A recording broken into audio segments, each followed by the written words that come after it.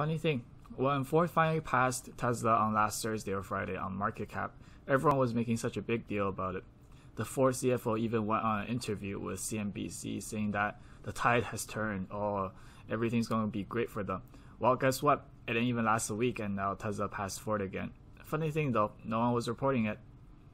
Just a heads up, this video will be a bit long, so I've included the timestamps in the description for each question I will be answering. Starting with, first, why self-driving cars will be the future. Second, the difference between Tesla's approach and everyone else's. Third, why Waymo and other competitors know Tesla's going to win, but they can only trash talk Tesla, but not copy Tesla's approach. It's always funny to me when I hear those analysts or some online keyboard warriors pretending to be the experts, asking, oh, but how does the self-driving car handle blah blah blah situation? Listen guys, self-driving cars don't have to be perfect. They just have to be better than human drivers. And the fact is, us humans suck at driving. Shh. Just accept the fact that we, the human race, suck at driving.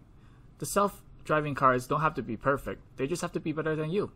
Sorry to break it to you, but that's a very low bar to jump.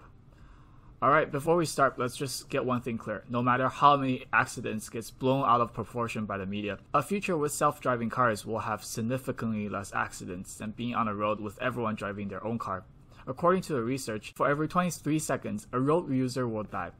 Comparing that to the Tesla autopilot crashes that gets blown way out of proportion by the media and competitions, which occurred, I think, 3 times in the past couple of years since the autopilot feature was used, I would prefer driving on a road with all Teslas on autopilot than being beside an average human driver.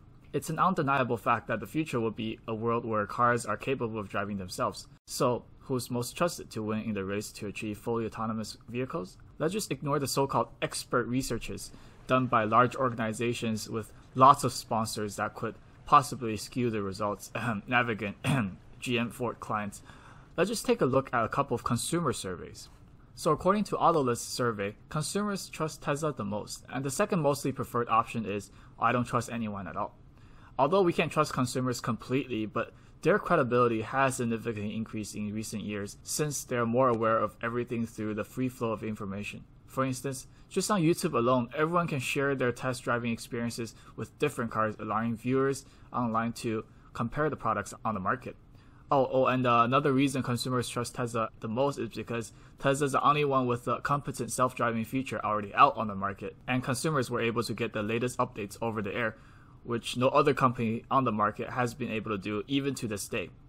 So it's understandable why, from the eyes of the consumers, Tesla is vastly ahead of its competitions in terms of technology and will win the race. Lex is a credible research scientist at MIT working on autonomous vehicles and deep learning.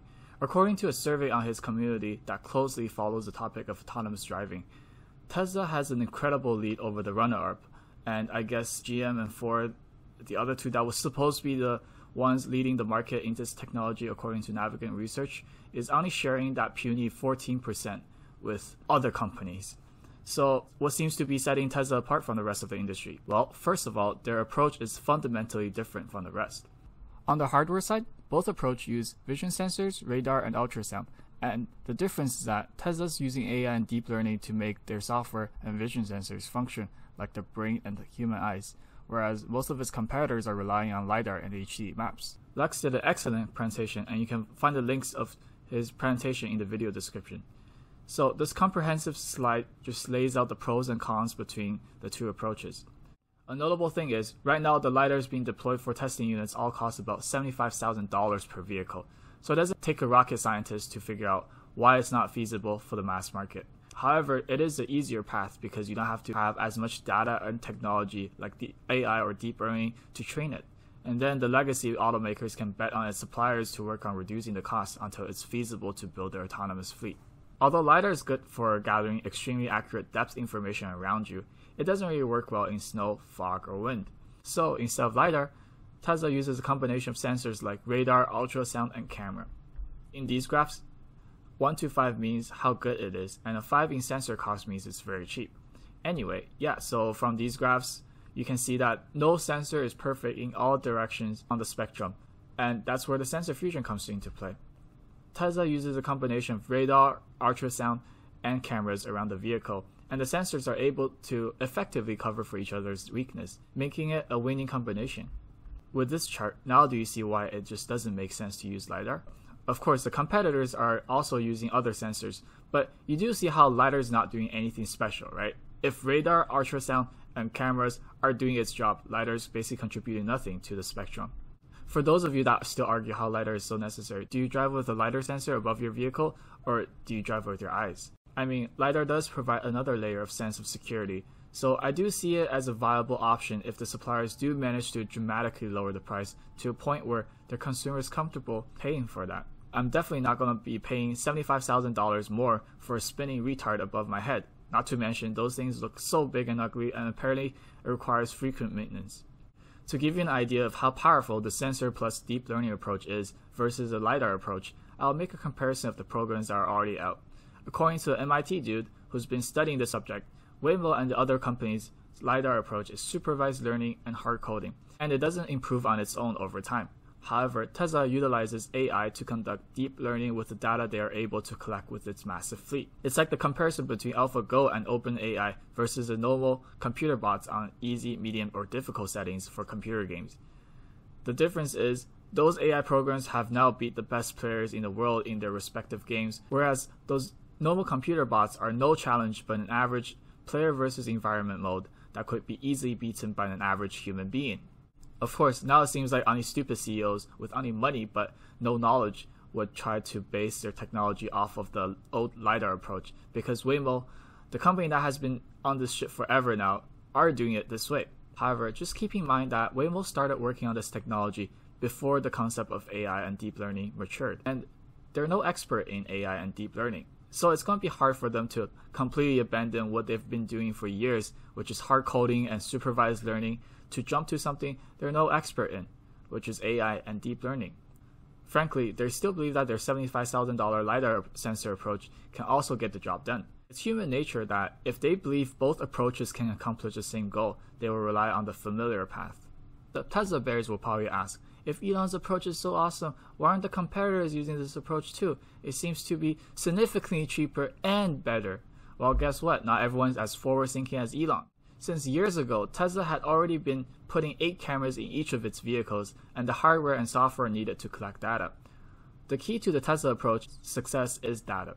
You will need a shit ton of data to make it work and reliable, and Tesla has a massive fleet deployed already collecting data for them.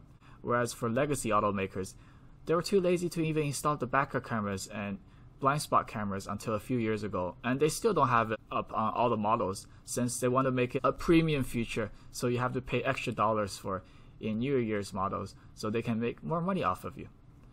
When Tesla's thinking about the future, other car companies are still focused on profit, flooding the market with different models every year that are barely different from each other, and how to cheat the emission tests. So yeah, that's why the other players in the industry like Waymo, Uber, GM, Ford, Mercedes, they can't copy the Tesla approach even if they knew that's the better way.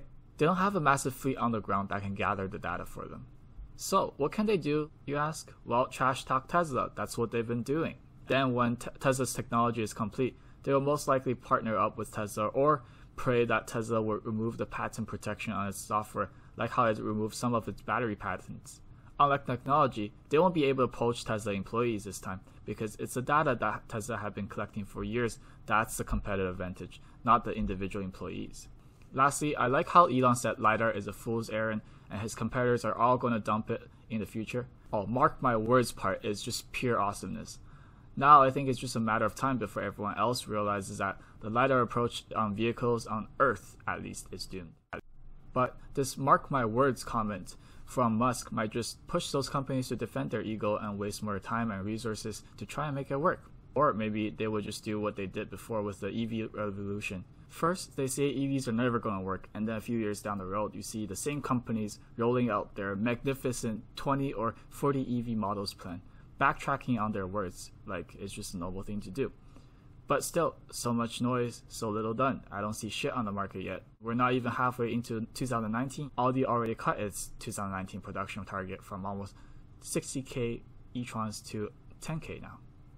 Lastly, for any so-called Lidar experts, I would just like to leave you with this. Don't measure what other people are capable of with how limited your capabilities are. Not everyone's like you.